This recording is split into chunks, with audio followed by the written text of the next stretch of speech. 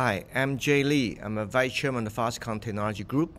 Today, I'm very pleased to share with you about the journey of Lighthouse Factory using industrial AI.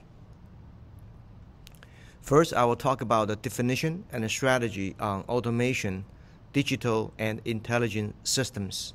And second, I will highlight how industrial AI can help to build a smart, resilient system. The third example, I will use the World Economic Forum Lighthouse Factory. FOXCONN has received a number of awards for the past several years. And I would like to talk about the journey, how we get there, and where are we going from now. First, let's a brief overview about FOXCONN, and built in 1972 by former Chairman Terry Kuhl. So far, FOXCONN is ranked number 22 in Global Fortune 500 based on this year's ranking, and is one of the leaders in EMS contract manufacturing with over 1 million employees. But the core competency of FOXCONN is precision and high-volume manufacturing. Of course, strong up to customization. And currently, the company is leading industrial AI and 5G and high-performance computing, and to drive the smart manufacturing as a next-generation transformation, also to develop a smart digitalization transformation as well. When the new board was formed in 2019, our new chairman, Yang Liu, and took the leadership and to work with our operation committee to drive the new excellence, which is FOXCONN 1.0, FOXCONN 2.0, and FOXCONN 3.0. 1.0 is to do a self-assessment about where are we good at it, and where are the areas we need to improve or totally change. Number 2 is accelerate the digital transformation to using data to make decisions in many things we do, including procurement, manufacturing, customer services, etc., etc. And FOXCONN 3.0, of course, is to create new industry base for the scale of the FOXCONN can grow for next decades. In FOXCONN 3.0, obviously, we're talking about 3 new industry platforms like EV, electrification, and digital health, and XYZ robotics, all kinds. But the core technology, and there's no surprise, we're talking about AI and semiconductor and 5G and 6G. So we call 3+3. So the 3+3 is a new journey, and they're going to drive the company forward. So let's talk about first, what is the definition and about automation and the digitization and intelligent system. Sometimes people use the same term but mean different things. This chart is what we call the productivity transformation chart. Typically, when we managing our operations, could be in a production system and could be a management system. We have a visible problem, and also we have invisible problems. So of course, in visible problems, we do continuous improvements. Eventually, we solve the problem, but ultimately, we want to avoid them by either model the relationship or model this a trending, right, or the frequency, the time. But another thing, we want to find the relationship between those invisible data, that how you model those by using deep learning or a deep mining, and so eventually those relationships can be modeled, the root cause, also based on probabilistic prediction. So then you can avoid those risks, and potentially by using a optimization approach. So the blue space, right, those blue area is what we call the transformation opportunity for us in the future manufacturing. Well, first, let's look at the automation, intelligent system, and digital system. Sometimes people confuse, right? But automation system defined as one sentence is to do things humans don't want to do or they don't do well, like a dirty, boring, dangerous job, welding, forging, and stuff like that. So you want the people painting, you want to eliminate those, right? And they don't do well, right? They're not repeatable enough, like. Second, intelligent system is a system that can do people cannot do. For example, I want a human being to inspect 100 small holes in 1 second. That's impossible. You blink your eyes, finished. You can't even look at anything. And digital system is how can human using data to make decisions. Today, we're using experience to make decisions, right? But we need data to prove the decision can be explainable, can be repeatable, and can be benchmarkable. So therefore, without data, even you make great decisions, but your organization cannot sustain, which is a problem. But however, the three systems, they're connected together. They're not separated, right? For example, automation system, digital system, and intelligence systems can build together. But of course, the source of each of them is different. For example, automation systems built based on a very good practices in Lean, and 5S's, and Pokoyoke is a mistake proving, and also the Six Sigma. But digital system, you need to know how to understand the relationship between those invisible decision parameters. Eventually, intelligence system, you want to predict and avoid, right? That's what it is. But of course, they also have a closed loop system. For example, we want to take automation system to make it become even more resilient. So you take the historical data and you understand what happened in the past based on Pareto chart. You understand the relationship root causes. Then you connect to the right parameters, right sensors, analyze the relationship. Then use algorithms to analyze what you can do to predict. Then you want to prevent from happening by creating value for the company and for your customers. So that's called closed loop data and value flow in three systems. But why are we talking about this? But the reason is we want to move forward based on what we've been working on, like a smart automation system. And eventually we want to make more resilient automation system, because automation is not one-time job. It's continuous improvement job. It's a competitive system. How to make these high-volume manufacturing become resilient and sustainable and competitive. That is key for FOXCONN. Now, industry AI and smart resilient system, how it connect together. Again, when we're talking about digitization, there are three elements we have to talk about. One is the people, right? One is the things. One is a decision support system. So for example, people, we're managing things. We're managing machine, we're managing parts, we're managing something. We'll assume when something happens, the thing will tell us. The machine will tell us something wrong.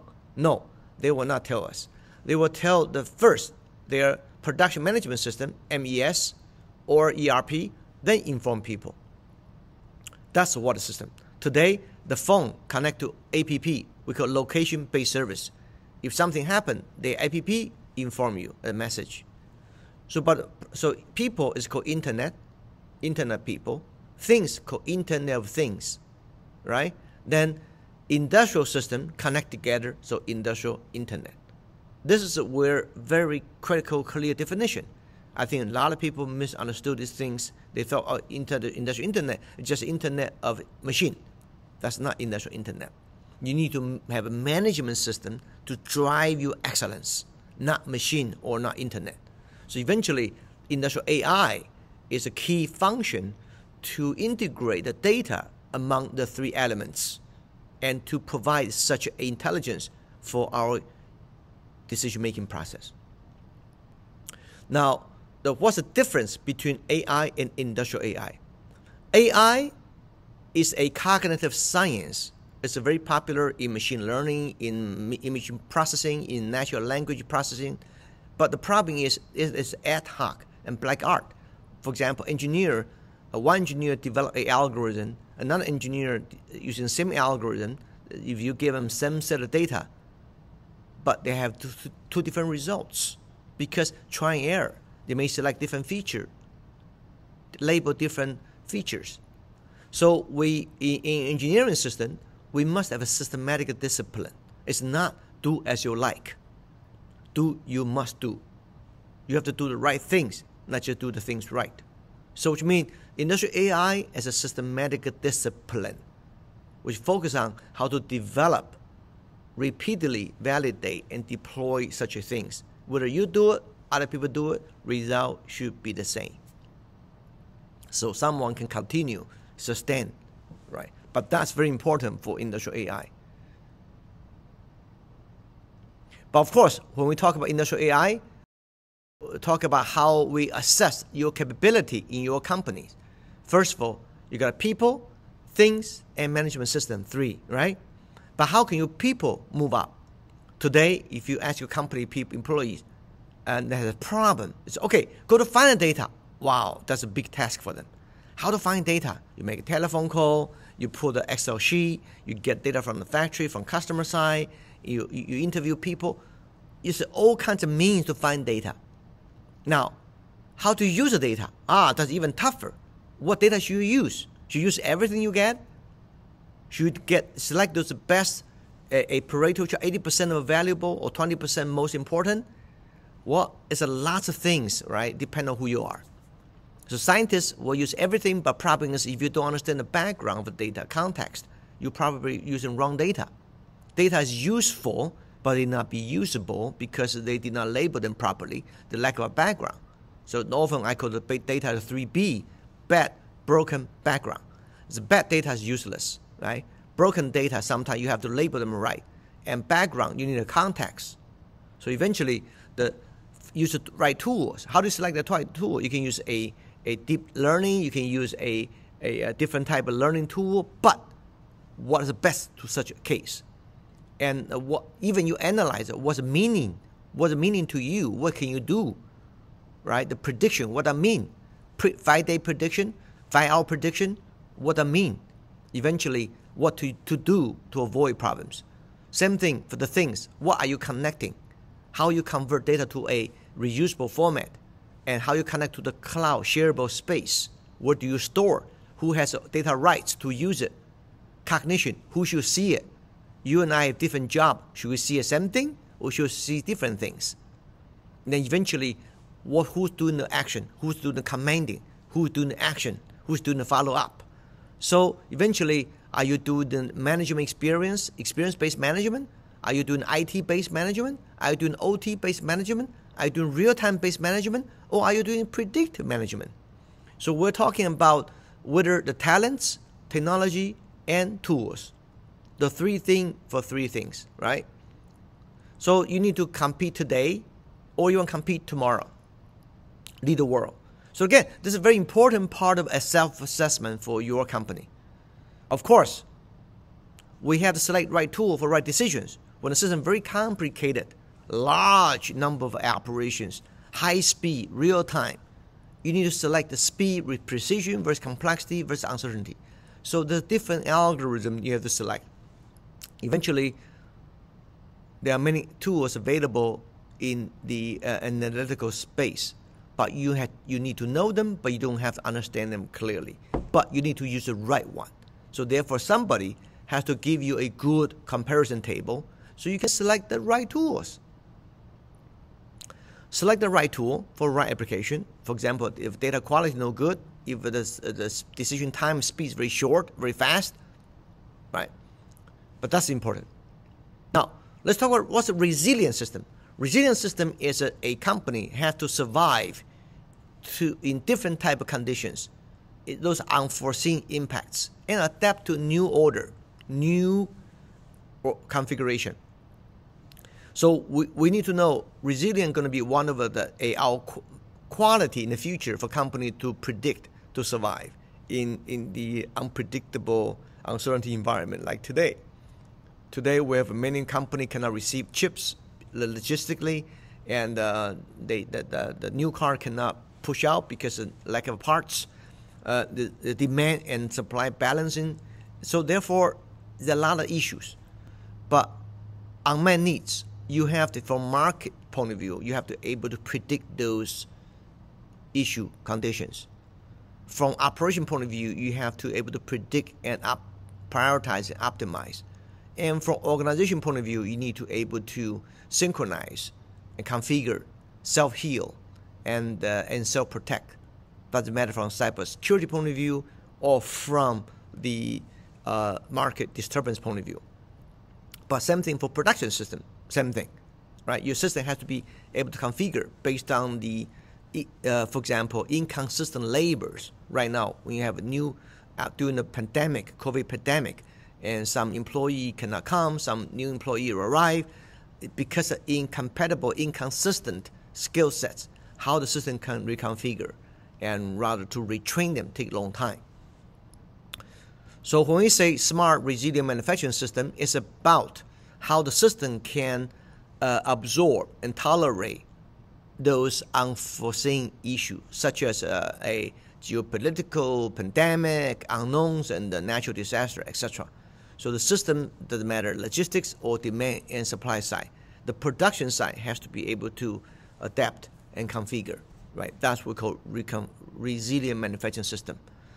But for FOXCONN, we need to understand predict not just the market, but also the supplies and the capacity, and also logistics. Also, we have to prevent the impact of inconsistent labor and skill sets in different countries. Third, we have to prevent the unknowns. We don't even know what happened next, right? So that is a very strong, smart manufacturing resilient system. Well, let me give an example how the journey we have took and to drive excellence toward a WEF, World Economic Forum Lighthouse factory. Why we started this? 2018, company had opportunity to transform to FOXCONN Industrial Internet. A new company was formed.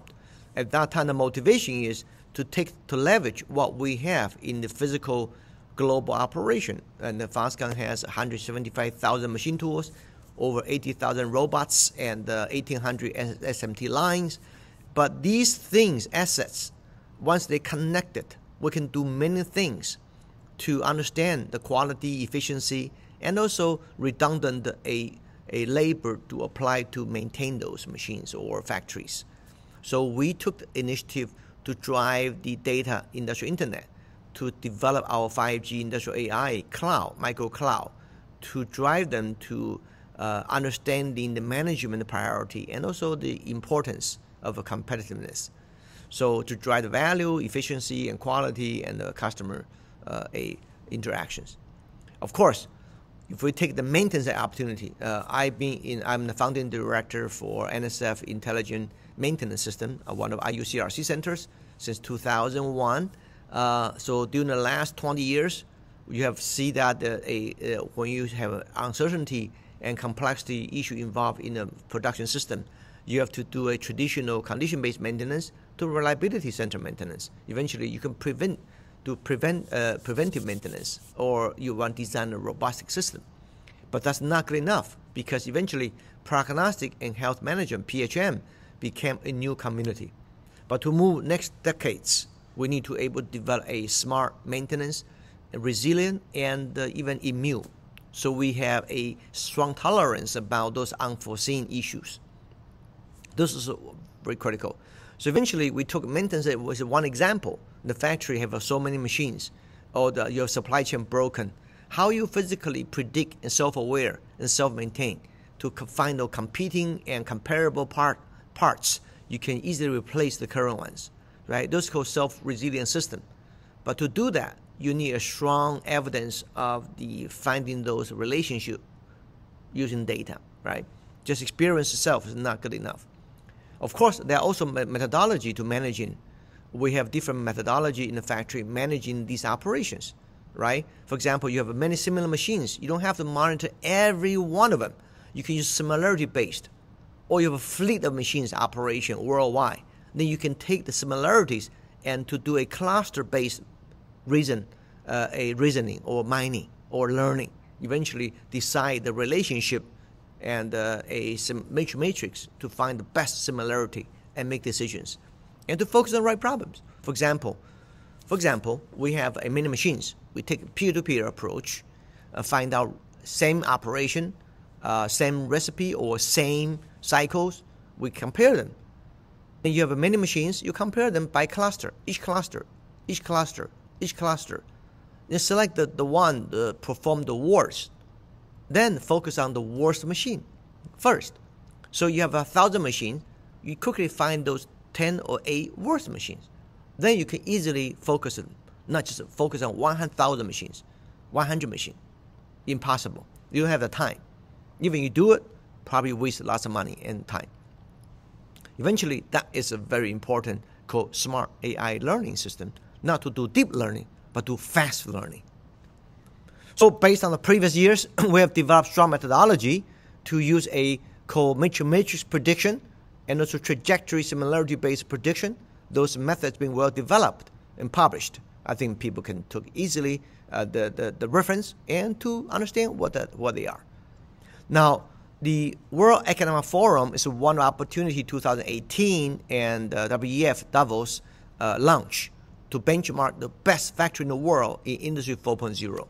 To 2019 January, FOXCONN one operation got selected to be the one of the Lighthouse factory, and the factory has strong AI, industrial AI, and deployed improved efficiency 30%, reduced inventory, and also reduced those redundant labor 92%. This factory we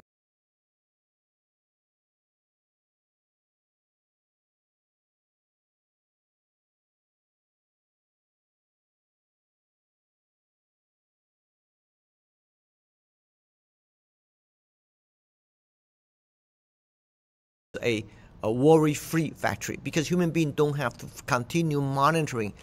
2021, another factory in Chengdu got selected to be another Lighthouse factory. So far, the 69 Lighthouse based on March 2021 in the world global WEF Lighthouse networks.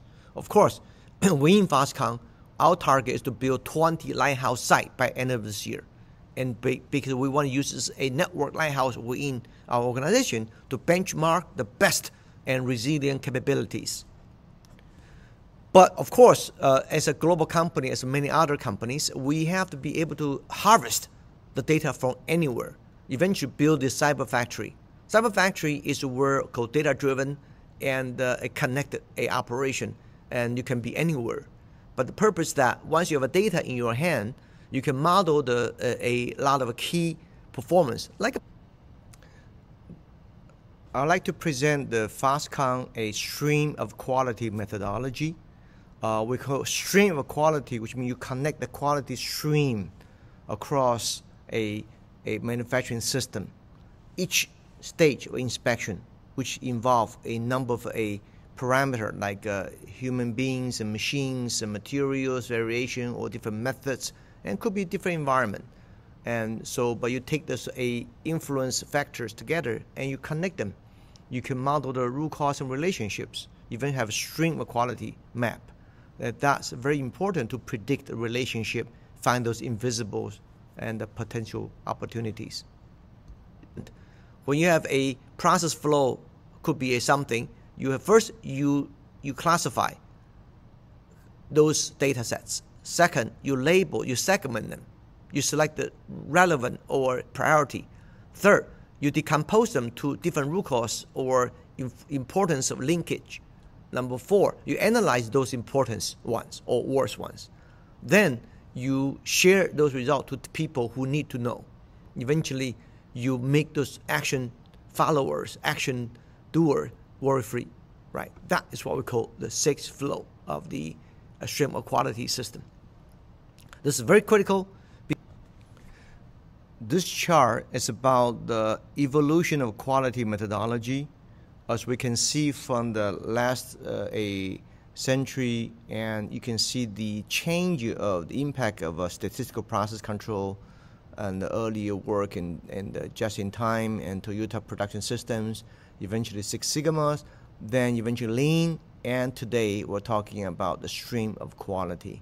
How to take quality as stream so we can manage in the big data resources into one connected value system.